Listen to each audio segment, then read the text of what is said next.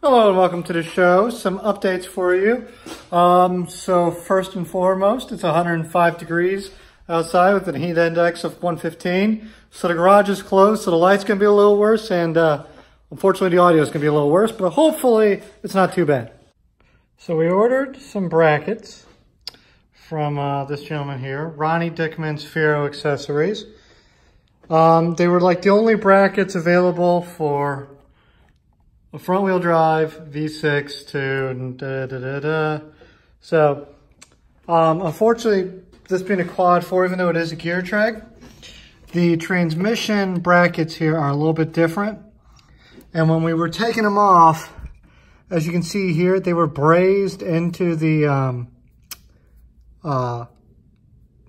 control arm here. So you actually can't push it out. As much as that looks like it's two separate pieces, you can actually feel where it's brazed in there and it won't come out.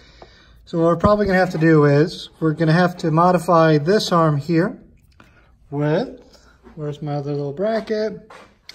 This here. So this bracket here is gonna have to go on top because we need to change the way this moves. So we're basically gonna get this to, we really haven't figured out if we're gonna go like this, or like this, or like this. Basically the Fiero's arms can push forward and backwards. So we can push on either that side or on this side. So we can push forward and backward. And then this arm here goes down and up. And that's where this little arm comes in. So we can, using this, get this to go. If we can slide it in here when I'm doing this one-handed, this can be kind of a pain in the butt. Yeah, so you see how that is laying in right there? You kind of get the idea. So the idea is going to be to get this to go up and down, and this one to go back and forth. It would be better if we could figure out a way to get this to go a little bit more on an angle, this one here, because we can push, given the angle, a little bit up and down if we come in from underneath here. I'll show you. If we come in from underneath here on a bit of an angle, we can get it to push, but we're going to have to find a way to, so what I'm thinking is we're just going to grind all of this off, which this bracket here, that's really what I'm talking about. We're going to weld in a plate, and then we're going to bolt this in from the side. We're just gonna have to measure, which is not my strong suit. If you've seen the car, we're gonna have to measure this out. So basically we're trying to take this here. If I can kind of figure out a way to show this on the show. So we're trying to take this from being basically like that to more on that sort of angle. And then that'll let us have it push up and down a little bit better. But we're gonna have to really mess around with how we want that to be. We also have some brackets that we ordered. These, same thing, are not gonna bolt right in as I was hoping they would. Again, it's a slightly different transmission. This one's probably gonna be the most useful one to us. We're probably gonna have to use this and maybe the original Fiero brackets. We might have to see. We might have to bust those things out. Other than that, we kind of zip tied this back up into place. We're just running some coolant system flush through here. We're just going to let that go through 2 or 3 more times. As you can see, there's a lot of material in there. We're trying to basically get all the rust that was in the quad 4 out of it. Because that's not doing us any good, having a rusty cooling system in there. So we're just going to run that through there, and then we're going to run through a lot of cooling system flush. We actually went to the junkyard with the hope of getting a new windshield for the car. Unfortunately, we got it like 90% of the way off. And then down underneath here, you can't really see it and record it on the show. But down underneath here, you can see how this kind of set up. It's underneath here. Got it all the way off, stripped all the way around.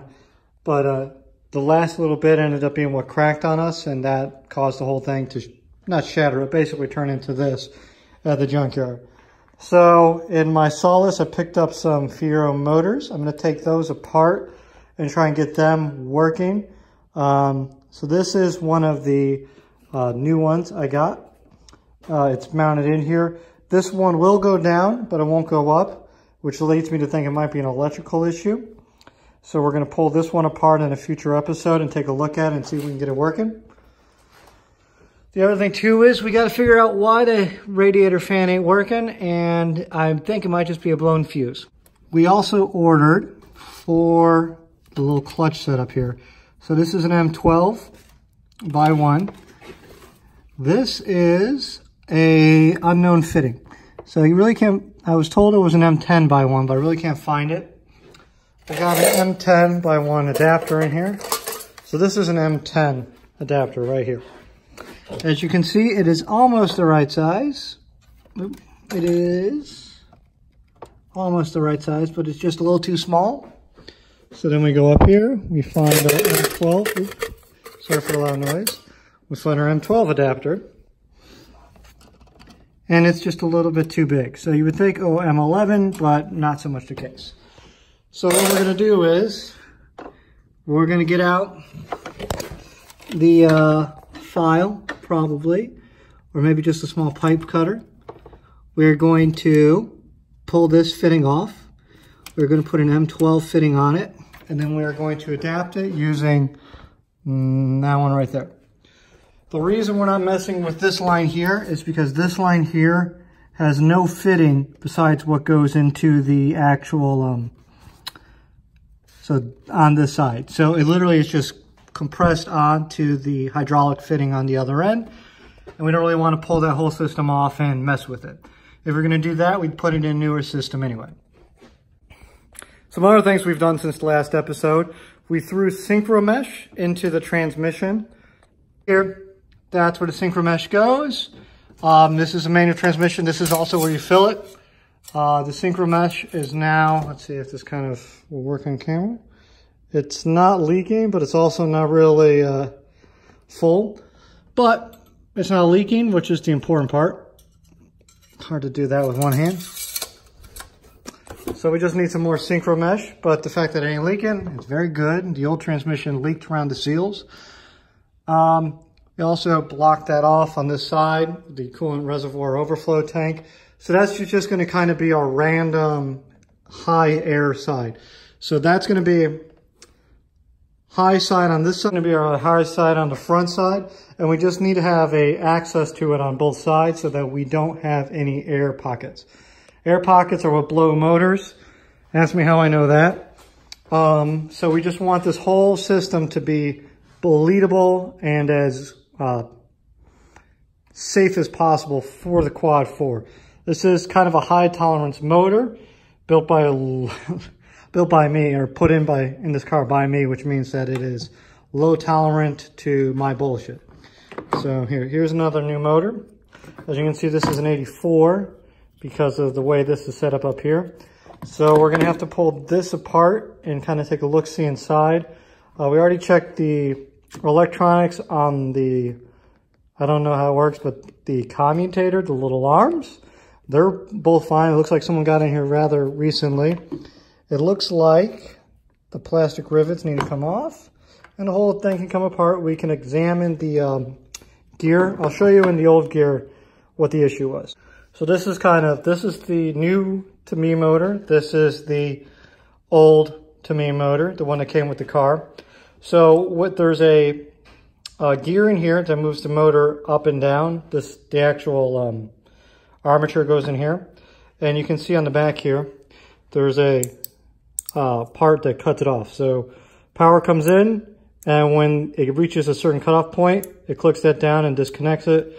Same thing when it goes up. So this is good in here. What I suspect might be happening is, if you can see right here, this is plastic, this is metal. When these things go around, you see there's a little clutch in there that kind of has a start-stop to it. So as this kind of gets close to the top, it reaches a point of maximum and then it stops. This stops turning, which is the part that's actually connected to the headlight.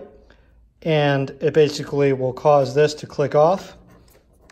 And then that way, when you start going down, there's a brief delay, and then it actually takes the whole thing and pushes it back down.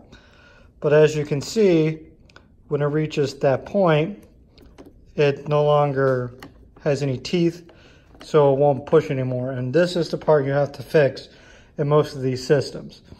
It's not a very robust system because, again, it is metal on plastic, and it just wears out over time. Again, Ronnie Dickman, the guy I bought the brackets from, he sells a metal replacement for this that does require a bit of, taking this whole thing apart, messing with it. My hope is when I get into this one, it seems like someone's already been in here because the connectors here were not worn down at all. My hope is to find that this one has a metal gear along with the other new one I got, and that it's some other part of the system that's wrong. Because as long as that metal gear is fine, this whole thing is a lot easier to work with. So, seeing as how this wasn't a car that was involved in an accident when I pulled it out of it, this probably was working at the time.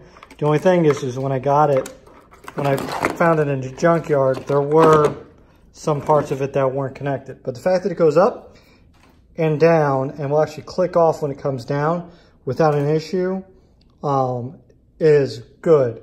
The fact that it won't go up could be an electrical issue purely on this car. So we're going to see how that works out. So that's kind of all I have for you today. You can spend the remainder just looking at my gears. Look at that, look at that. Like, that don't work. You see, it kind of just floats around in there.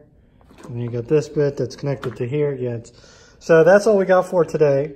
So we're going to be when I get a chance to get into here, I'll take you along for a ride on that, as well as the other one. Other than that, do internet things. We're going to get the fan. That's probably the next thing we're going to look at, and the hydraulic system. And then probably a brief amount of time for me to just kind of figure out what I'm going to do with the clutch linkage. And then as soon as I get that sorted out, I'll take you along on a ride. If you like what you see, tell someone. You know how this internet thing works. Have a good one. Goodbye.